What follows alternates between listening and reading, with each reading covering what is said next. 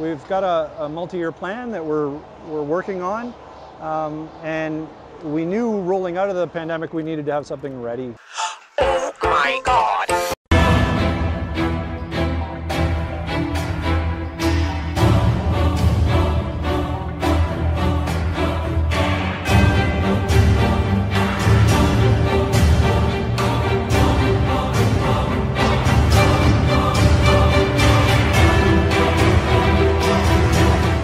Alrighty, you guys are about to get a whirlwind of content because there's going to be daily construction updates still. Then we're going to start focusing on 2024 and 2025.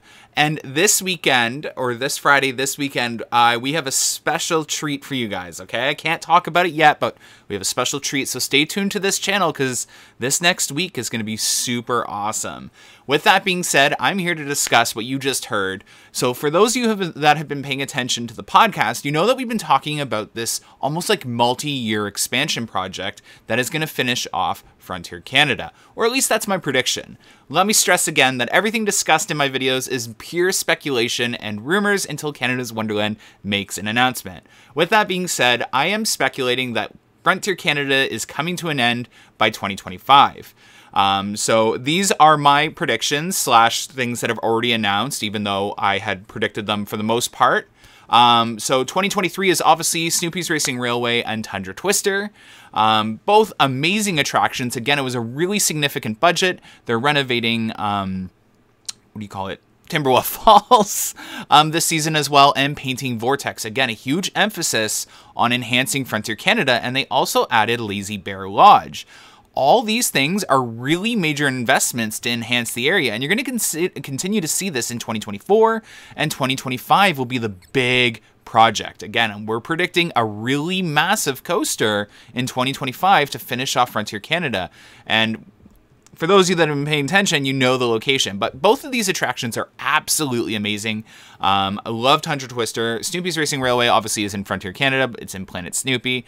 And in 2024, I'm going to stick to my original prediction, even though we can assume that the Flying Theater is off the table. I still think they're going to invest in a dark ride in Action Theater because Action Theater is in Frontier Canada. It's an indoor attraction, an indoor building that will allow itself to run during Winterfest, so it just makes sense. I can't see them not utilizing Action Theater, and 2024 is that off year where they can invest in a dark ride as well as, you know, their typical other attraction that we see. Wonderland's a very predictable park in terms of additions and their timelines, although we are seeing things accelerated now, and it sounds like Wonderland, you know, was chosen. We've seen Carowinds get the multi-year expansion, we've seen Cedar Point get the multi-year expansion, and now it's truthfully, and I can back this up from what I'm hearing out of the rumor mill, that Canada's Wonderland is going to get some serious investments, and this multi-year expansion into Frontier Canada isn't even the end of that multi-year expansion. They're going to move into World Expo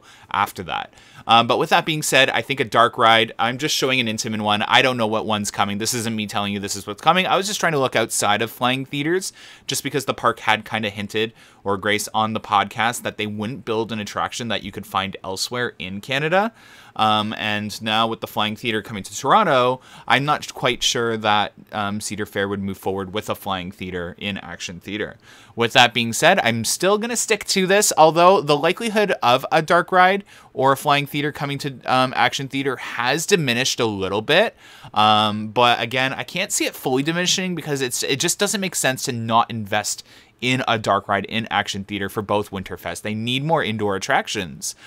So that's definitely my prediction for the ride for 2024. You're going to see enhancements, probably a new restaurant as well, and Whitewater Canyon upgrades, but I also predict that Splashworks could see some love. Again, they're really trying to theme Splashworks to a Canadian theme moving forward, so I can definitely see them moving forward with that, with maybe a slide complex, and if I could see them going a little more aggressive and maybe expanding it a little larger than that.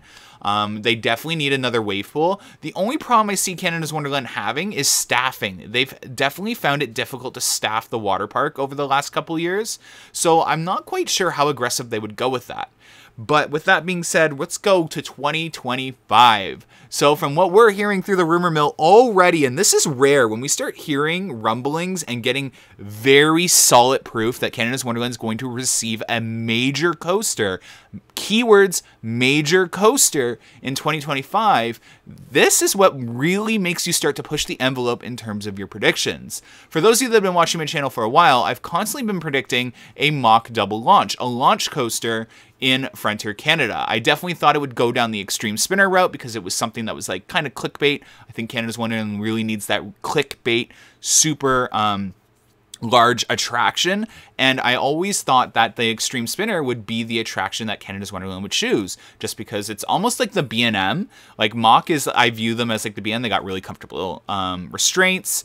They have not that aggressive of a height restriction for their coasters, which is perfect for a family park.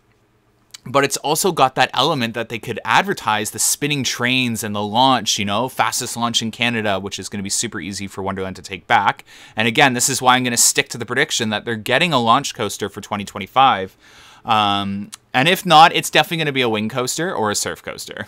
But with that being said, I'm really starting to hope, fingers crossed, that maybe it's not the extreme spinner that we thought, and maybe it's going to actually be an Intamin multi-launch coaster like the one you're seeing on the screen now. I had the pleasure of riding one at Busch Gardens Williamsburg recently on a trip, and they were phenomenal. A lot more intense than I was expecting, if you could tell by my reactions on the screen right now. I fell in love with this coaster. I fell in love. And with recent rumblings coming out of El Toro Ryan, stating that Cedar Fair was checking out Velocicoaster at Islands of Adventure, it really does bring you to Canada's Wonderland being a key player in receiving that type of coaster. We're one of the only parks in the chain that doesn't have that like awesome launch coaster element at the park, and a coaster that does multi-launch, that speed, and a top hat would really draw in the crowds at Canada's Wonderland. It would be super marketable, and I think it just fits. So I'm super excited and keeping my fingers crossed and hopes up that Canada's Wonderland is going to be that park that receives this in 2025. I do know that the budget for the 2025 coaster is significant, I'm excited to see what it plays out to be. Again, whenever you look at a budget, that includes everything about the coaster. So there is a chance, a very small chance they could go down the GCI route, and then it's just including like a lot of theming and a restaurant and all that as well in the budget. But I don't think they'd go down the wooden coaster route unless we see one of those things removed at the end of this season. So definitely keep an eye out for that, because that'll tell you everything. But I really think Canada's Wonderland's going to aggressively go after the launch coasters. Anyways, hopefully you enjoyed today's video. After seeing the City News thing with the park, and the park blatantly just stating that they had that multi-year plan that they were moving forward with, I thought that I would re-bring this up, even though we've been discussing it on every single podcast, and we're going to discuss it even more in detail tomorrow, 8 p.m. Saturdays, obviously the podcast. Anyways, thanks so much for watching today's video. A construction update will follow in about an hour, so awesome. Thank you so much. Have a great one, guys. Bye.